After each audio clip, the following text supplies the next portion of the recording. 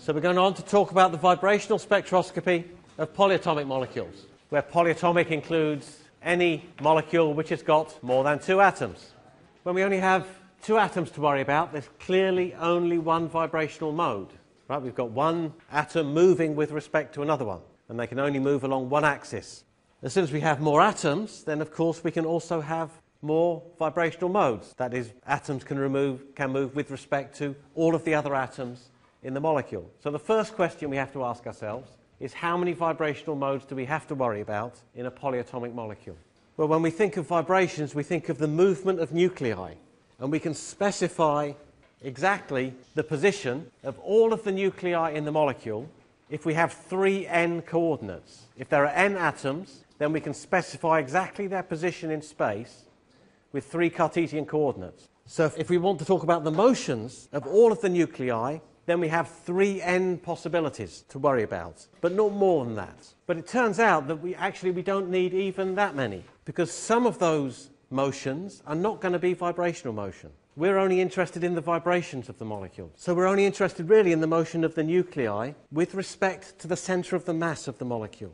And so we can determine the centre of mass of the molecule with just 3 coordinates. X, Y, and Z for the centre of the mass. Those 3 coordinates can't be involved in the vibration. So actually the maximum number of vibrational modes that we're going to have to worry about is 3n minus 3. Okay, but that's just for the translation. Also, you can imagine using coordinates in X and Y. That's just the rotation. We're not interested in the rotations of the molecules either. We're only interested in the vibrations. So we're going to specify the centre of the mass of the molecule with 3 coordinates, and then we're going to specify its orientation in space, whether it's pointing in the X, Y, or Z direction. To do that, we need another 3 coordinates. So in general, for a molecule, we need 3n minus 6 coordinates. That means there can only be 3n minus 6 vibrational modes that we have to worry about. There's a slight exception to that. That's true for non-linear molecules. But if we have a linear molecule and we want to specify its orientation in space, for a linear molecule, there's an extra mode of vibration. 3n minus 5 vibrational modes for a linear molecule, 3n minus 6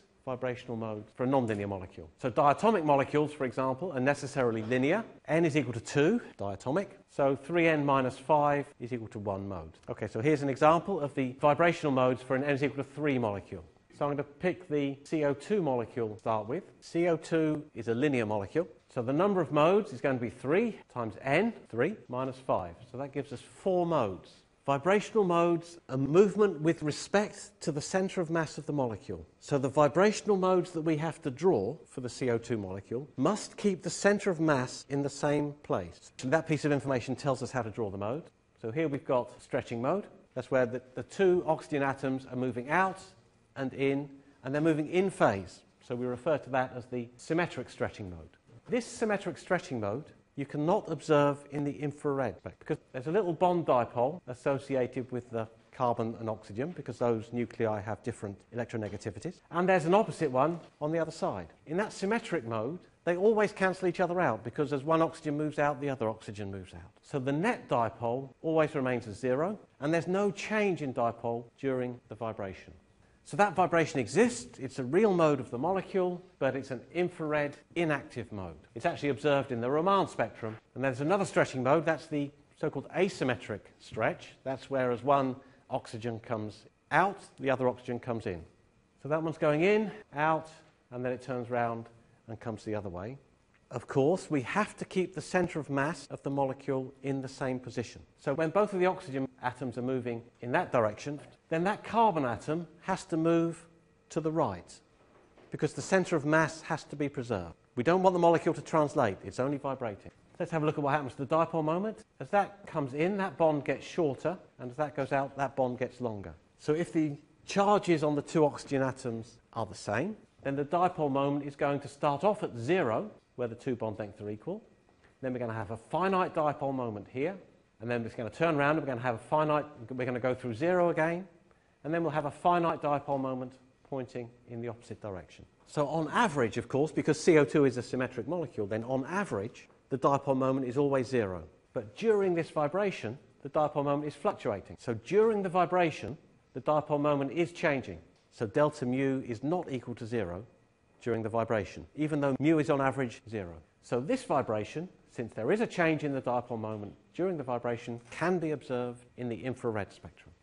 Okay, so those are the two stretching vibrations of the CO2 molecule, but we still need 4 modes, and we've only drawn 2 so far.